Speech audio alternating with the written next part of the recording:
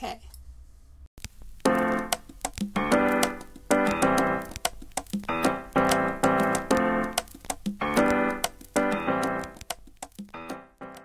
Hi. Hey guys. Littlest Luna here. As you can tell, I just got out of the shower. And it seemed like a perfect time for a life vlog. I look like garbage because I feel like garbage.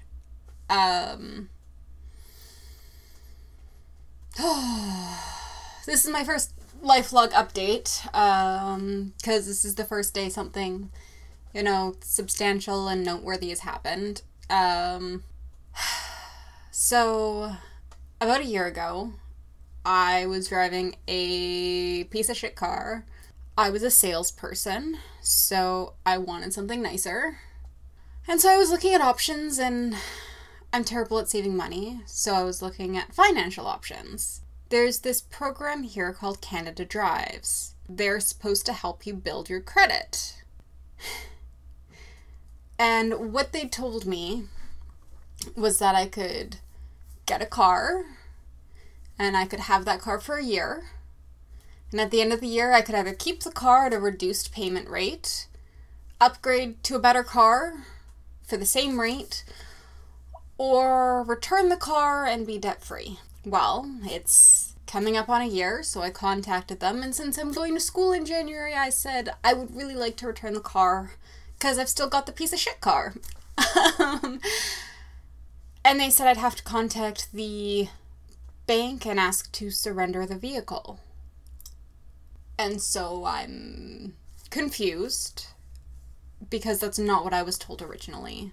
And of course, being spontaneous Luna, I didn't really take a look at any of the information that was given to me or anything, because I was like, I'm only going to have the car for a year, so I'm going to return it. And so anyways, I call the bank and I give them my information, and they say, well, no, surrendering the vehicle will terribly ding your credit, and you can't even do that without taking these steps first. The steps that I can take are work at refinancing it, which isn't really an option because, again, going back to school in January, I'm not going to have a job for a vehicle loan. The other option is a private dealer selling it, or trying to give it to a dealer. Selling it through a dealer, I don't know, which is really the main option.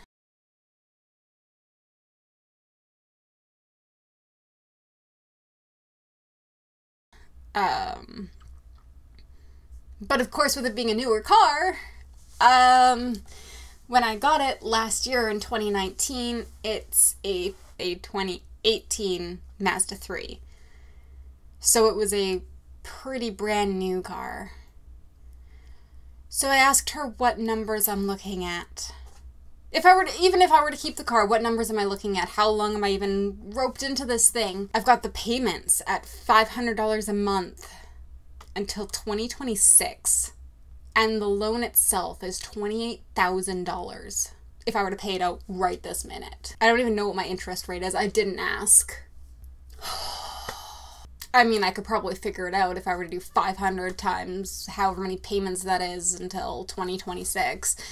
So I'm in a really shitty position right now. And I wanted to do a life vlog to warn people out there that are in weird situations and something that seems really awesome comes along. Because this seemed like it was perfect. It's helping you build your credit. It is no long-term commitment. You just have to have the vehicle for a year. You just have to hold on to it for 1 year and then you can be debt-free again. But that's not the case. And it's really shitty. I was expecting a couple of hoops to jump through because, I mean, nobody ever wants you to end a contract. But I wasn't expecting for it to be not possible. For it to be that they completely lied to me up front. The bank, however, is fantastic. The lady on the phone, I'm so sorry, I did not catch her name, was fantastic. She gave me so much information. She was so kind. Awesome, awesome person. Totally understanding.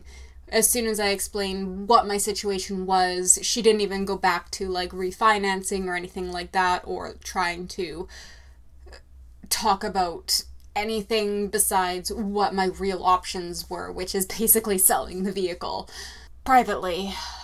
And I don't even know, like, I'm not going to be able to get back the $28,000 for it, because that's not realistic. After doing research, they're selling for anywhere from $14,000 to $20,000. So I don't know what's gonna happen after that. Yeah, so that's kind of where my head's at right now. I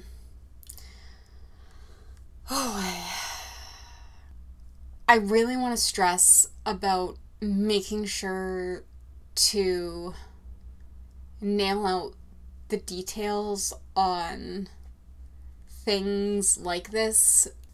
Like I've already said, it seemed like such a perfect opportunity.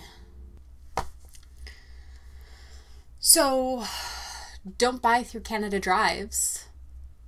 I guess that's really all I have to say about it. It's just really kind of shitty. I hope everybody else is having a fantabulous day, a fantabulous week, and a fantabulous life.